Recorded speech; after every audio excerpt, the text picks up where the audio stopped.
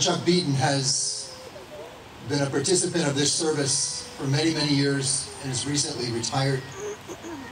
And I could not be more humbled this morning to follow in such wonderful footsteps as Chuck Beaton.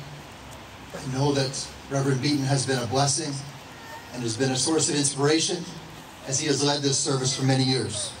And so I'm truly humbled, sir. Let us share in the benediction this morning.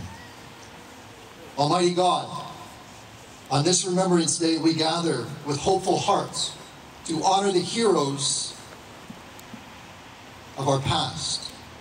In times of war and conflict, they held on to hope for a better future, a future that could be secure. Today, we embrace that same hope as we remember their sacrifices. We pray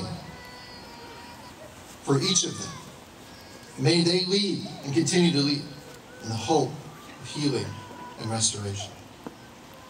Give us hope today in a world without violence and injustice. Inspire leaders to pursue peace with determination, diplomacy, empathy. Guide nations towards understanding, reconciliation, so that future generations may live without fear. Today, renew our hope in unity and compassion as we work to build bridges instead of walls. Help us today.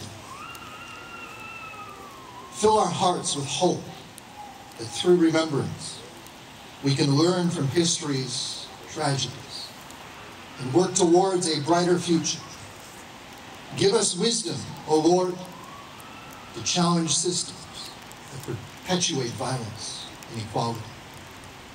May your spirit of hope lead us on this journey today towards peace within ourselves, our communities, and beyond. Strengthen our reserve to actively participate in creating a world where conflict is replaced by harmony. In your name we pray today. Amen.